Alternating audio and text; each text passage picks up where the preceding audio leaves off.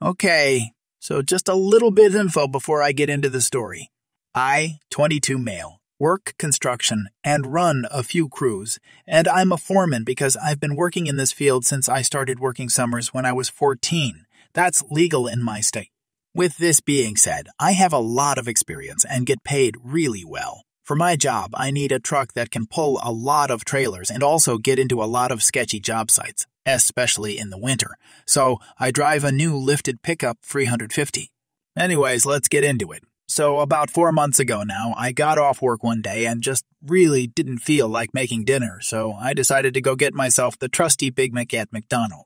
Well, after I got my order, I was going to pull out into the parking lot to drive home, and I was looking hard over to my left to see how busy the road was before I got over there. Well, I wasn't paying great attention to what was happening in front of me, and as I was creeping forward, someone who was in front of me was stopped and not paying attention either. I ended up barely hitting his mirror and scraping his door with my front end. I immediately reversed and hopped out. I made sure the guy was okay and apologized, knowing it was my fault, and I asked him if he wanted to call the cops. "Let's call him Brent," Brent says. "Nah, bro, we are all good. If you just get me your insurance info, I think we can get this taken care of." I was fine with that, as there was no damage done to my truck, and it's not required to call the cops for an accident if it occurs in a private parking lot. This is relevant later. We exchange info, and he seems pretty cool. So I tell him to go get the damage bid, and I'll just pay in cash so my insurance rates don't go up as long as he's okay with it. He says that's fine, and we both just leave, and I feel like a jerk, but all in all, Brent seems like a cool dude, and I just hope we can get it sorted out smoothly. About a month passes by, and I haven't heard anything from Brent or the shop I told him to go to. Honestly, I wasn't too stressed about this, because if he decided to not get it done, that's on him. Well, he called me up one day at about noon saying he can't remember my name and he wanted to tell the guys at the shop who was the person who sent him there. I told him my name and the guys at the shop gave him a deal. He sends me the bid for damages and it comes out to $24.03. This was more than I imagined, but I said to get it done and I'd take care of the bill afterward, and that was that. He hung up and said it was cool, and I went on with my day as usual.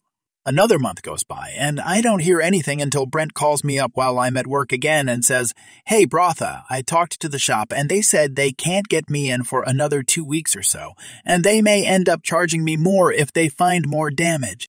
I say, "Okay, sounds good. Just let me know, man. I hope it goes smooth for you, and I'm sorry for the inconvenience." He seems to take it well, and I'm really trying to just be a good person. He responds with, "Well, after talking to my wife, I'm okay if you just wanted to write a check for $2,500 and we can call it even." This seemed odd to me, because why the hell wouldn't someone want their vehicle repairs all paid for? I said, "Okay, man, let's set a time and place to meet and I'll get you paid." He liked the idea and ended the call by telling me he would let me know. Yet another month passes by and I hear nothing again. At this point, I'm getting fed up and just want this situation to stop being over my head. He hits me up at 11 p.m. one night and asks if we can meet in town. I found this kind of disrespectful because I was nearly asleep and had to be at work at 5 a.m. the next day. Either way, I said that was fine and took my $2,500 cash and wrote up a quick contract saying the payment would be accepted as payment in full for the damages, and by accepting it, it would release me from any and all liability. This was a pretty fair contract, I believe, as it was the deal we had already made over the phone, just in writing. I get to the place we suggested as a meetup spot. I give him the cash and he signs the contract without hardly even reading it, and he didn't want the copy. This was a red flag to me, but I just assumed he really didn't care about it all that much. So I just sent him the photo of the contract and went back home for some beauty sleep.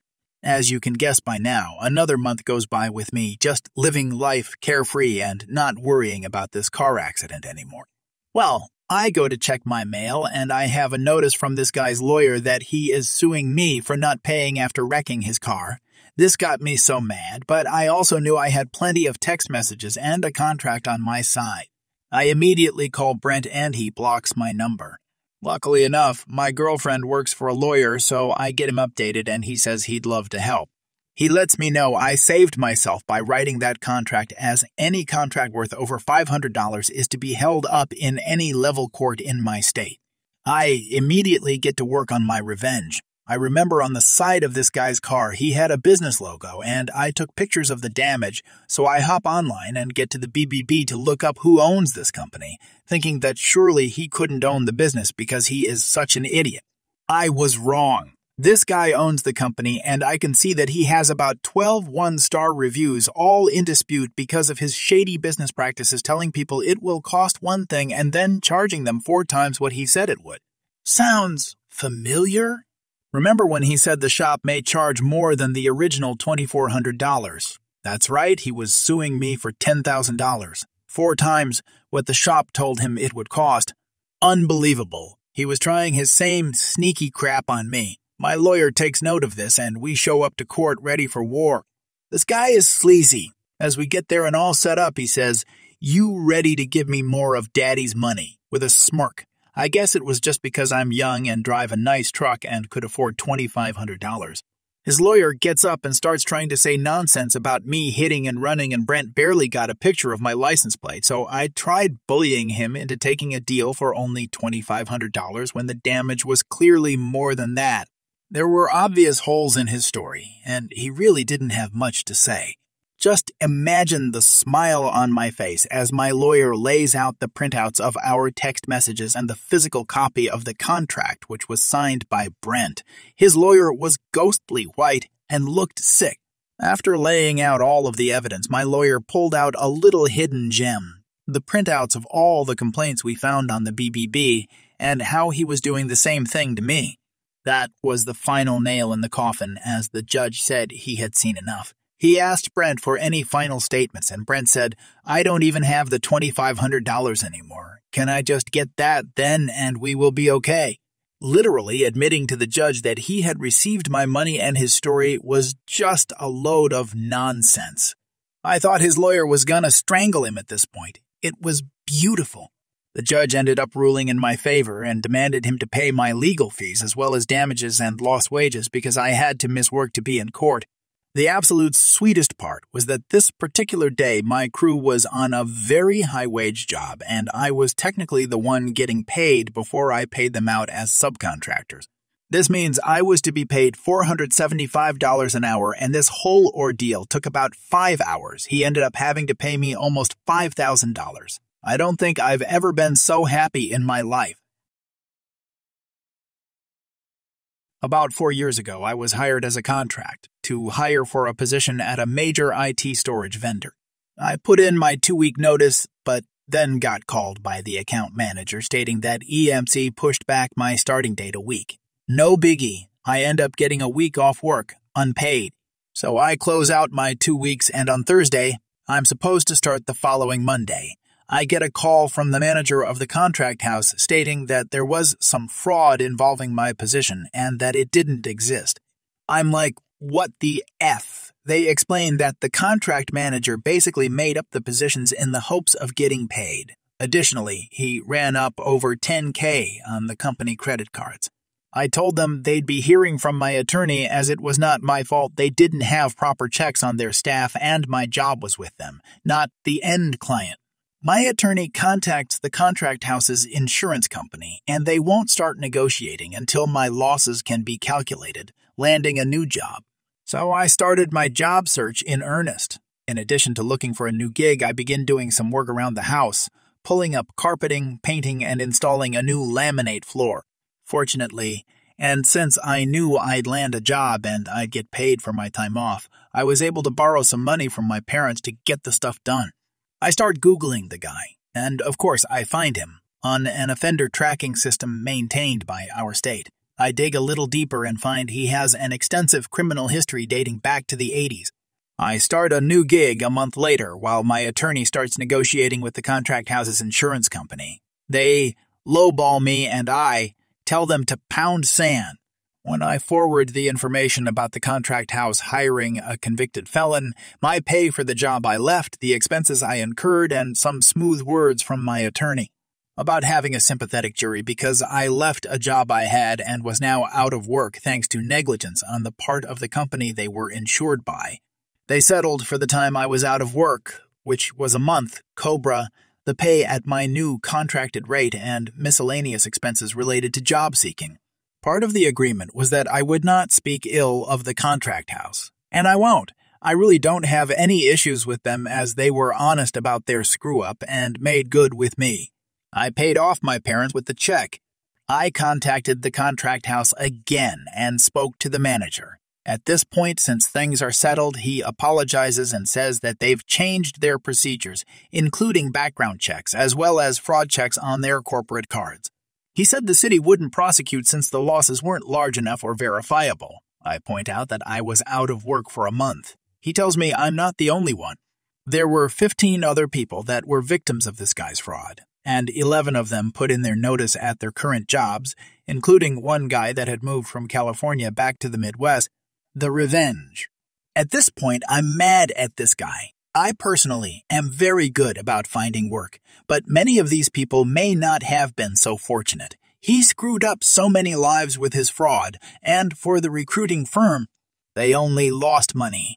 I check this guy's LinkedIn profile a month or two later, and I find he has a new job as an account manager at another recruiting firm. I call the recruiting firm and tell them the story as well as providing them links to his offender status. The manager tells me he just started 2 weeks prior and he was in orientation. They fired him immediately. He lied on his resume. They didn't perform a background check. They wondered why his resume listed as AHR generalist at the state prison, not knowing he was in the state prison. I'm all for giving people another shot. But this guy has an extensive criminal record with multiple convictions for fraud, theft, B, and E, including A, B, and E after the entire mess with the last recruiting firm, not to mention multiple stays in state prison. I'm a 15-year-old girl, and one of my closest friends is a 19-year-old girl named C. Our circle also includes CA's boyfriend Z and myself.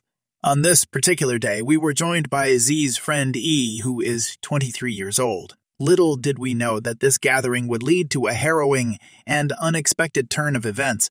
Prior to this incident, Z had been upset after being unjustly labeled a pedophile by a 14-year-old girl. While it's important to acknowledge that she had her reasons, Z's anger simmered beneath the surface.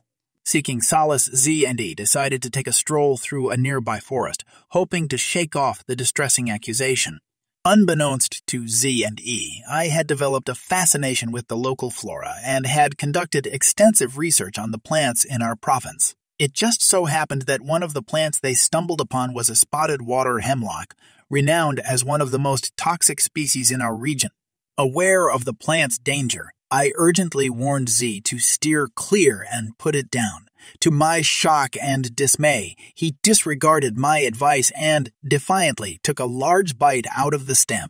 Luckily, due to the plant's lifelessness, some of its toxicity had diminished, but it remained potentially fatal. Recognizing the gravity of the situation, I immediately dialed for an ambulance, realizing that Z's life was at stake. Throughout the night, I stood by Z's side in the hospital, forsaking my own responsibilities, including a missed job opportunity. Z insisted that I remain with him, and despite harboring reservations about his character, I chose to prioritize his well-being. It was an arduous and worrying experience, with the hours ticking away from 6 p.m. to 11:30 p.m., but his life took precedence. My apprehension towards Z stemmed not only from his aggressive nature, but also from his previous questionable interactions with minors. This unfortunate incident had only further fueled my doubts and unease about his behavior. Now, a month and a half has passed since that fateful night, just 3 days ago, while spending time with C and Z.